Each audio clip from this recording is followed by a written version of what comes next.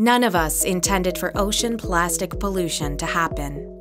Since their creation, durable, versatile plastics have been put to use to engineer products that solve problems and make modern life possible.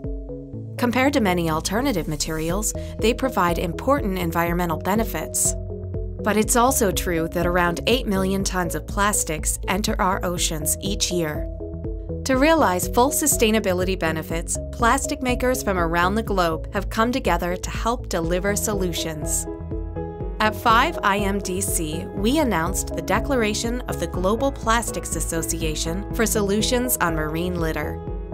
Now operating as the Global Plastics Alliance, this powerful partnership has grown to include 75 plastic industry associations from 40 countries working on 355 projects worldwide. One of the values of being part of the Global Plastics Alliance is where we share best practices amongst all the member countries, both from US, from Europe and Asia. Plastics makers believe that to end marine plastic pollution, we must invest in improved municipal solid waste management with a focus on emerging economies near rivers and coastlines. Moving forward, what is needed are solid waste infrastructure investment in hauling, treatment and disposal facilities, and formulating and implementing proper policies and legislations to ensure positive outcomes in our marine litter prevention efforts. To that end, GPA members' projects fall within 6 strategic focus areas. Number 1, raising awareness, educating peers and the public about marine litter. Number 2, research for facts, defining quantifiable goals by working with the scientific community to better evaluate the scope, origins, and impacts of marine litter.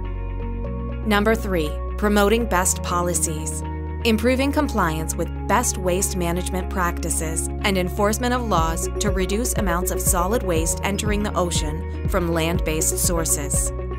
Number 4, spreading knowledge, sharing eco-efficient waste management systems and practices, especially in communities that border our oceans and watersheds. Number 5, enhanced recovery, investing in work to better recover plastic products for recycling and energy recovery. Number 6, preventing pellet loss, improving the transportation and distribution of plastic resin pellets and products from supplier to customer to prevent product loss. Learn more about the Global Plastics Alliance's work at marinelittersolutions.com.